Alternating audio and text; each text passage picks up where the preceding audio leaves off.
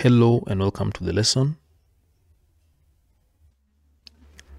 Let's solve this question on application of differentiation in kinematics.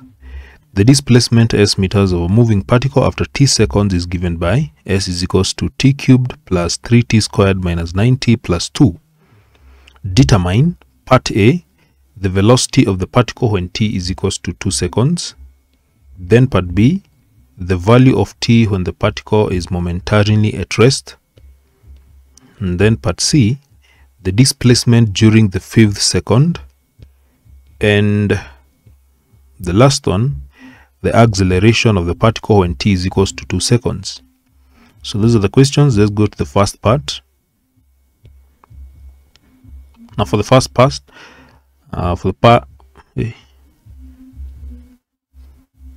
for the first part, determine the velocity of the particle when t is equals to 2 seconds. So you're given displacement, you're required to get velocity. Now to get velocity, you differentiate displacement. So velocity v is going to be given by, you differentiate displacement with respect to time t. So when you differentiate t cubed, you get 3t squared. Then when you differentiate 3t squared, you get 6t. Differentiate negative 9t, you get negative 9. So therefore, velocity is equals to 3t squared plus 6t minus 9. So when t is equals to 2, you simply take this velocity and then substitute t with 2 seconds. So 3, t is 2, so this will be 2 squared like that, plus 6, t is 2, subtract 9. So work out these. So this will be 3 multiplied by 2 squared is 4, then plus 6 times 2, that is 12, then subtract 9. So that one gives 15. So you get 15 meters per second. That is velocity. Part B, the value of t when the particle is momentarily at rest. Now the particle is momentarily at rest when velocity is equals to 0. So the particle is at rest when velocity is equals to 0. So what are you going to do to get the value of t when the particle is momentarily at rest? We shall take the expression for velocity, which is a v is equals to, just got it from first part, is equals to 3t squared plus 6t minus 9, and then substitute v with 0. So velocity is equals to 0. So this will be 3t squared plus 6t minus 9. So once you solve this quadratic equation, you will get the value of t, and that will be the solution. So we can simplify this equation by dividing everything by 3, so that you get 3. When you divide everything by 3, you get t squared plus 60 divided by 3, you get 2t. Then negative 9 divided by 3, you get negative 3 is equals to 0. So you can solve this quadratic equation. So I'm looking for two numbers whose product is negative 3 and sum is 2. Those numbers negative 1 and 3. So negative 1 and 3. So t squared, this one is minus t plus 3t using factorization method minus 3 is equals to 0. So factor out. So t is common here. So here you factor out t, you remain with t, subtract 1, then plus 3 is common, t subtract 1 is equals to 0. Like that. So this one will simplify to t plus 3 multiplied by t subtract 1. So you shall have two values of t.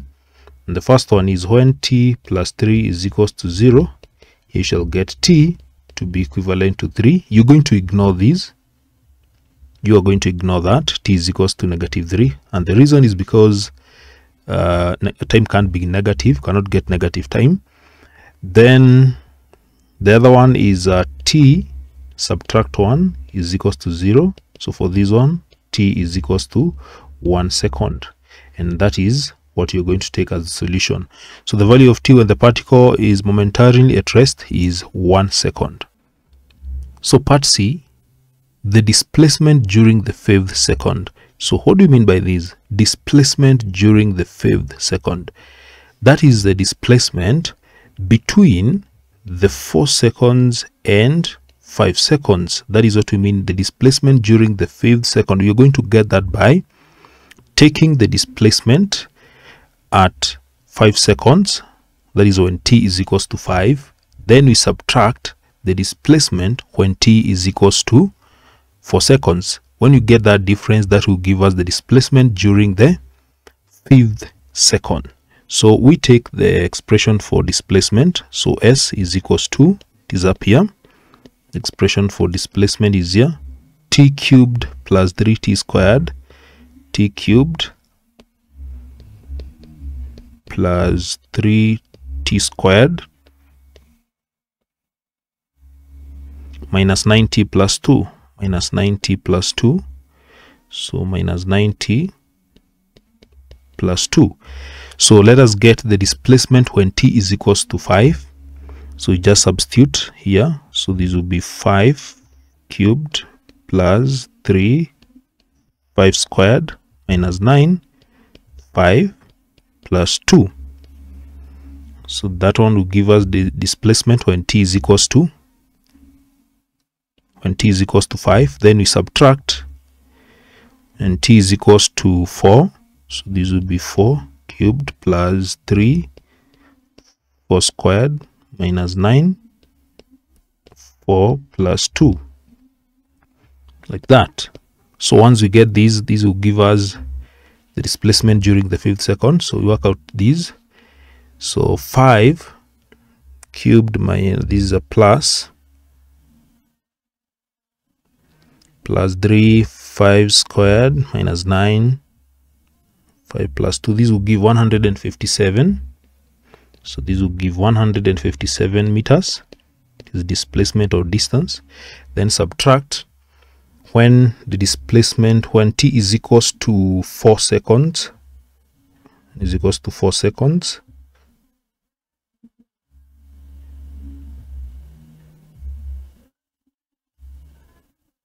That will give 78 meters. So now you can subtract 157, subtract 78, that will give 79 meters. So that now represents the displacement during the 5th second. We go to the last one, the acceleration of the particle when t is equals to 2 seconds. Now we want to get acceleration. How do we get that? So to get acceleration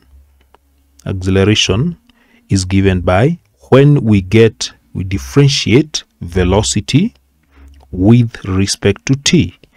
So do we have the expression for velocity? Yes, it is here. So velocity is here, the expression for velocity, we got it. It is here. It is here. So v is equals to 3t squared plus 6t. So 3t squared plus 6t, confirm, minus 9. So that is velocity. So velocity is equals to 3t squared plus 6t minus 9. So now we differentiate v to get acceleration. We differentiate velocity to get acceleration. So you differentiate these. This is what you're going to get. 3t squared, differentiate that, you'll get 6t. Then differentiate 6t with respect to t, you get plus 6, like that. So negative 9, you don't have t, so you're differentiating with respect to t, so you leave it at that. So acceleration is equals to 6t plus 6. So when t is equals to 2, you just need to substitute here. So acceleration would be given by 6, then t is equals to 2 plus 6. So this will give 12 plus 6, and this will give 18 meters per second squared. So that is how you're supposed to solve that question.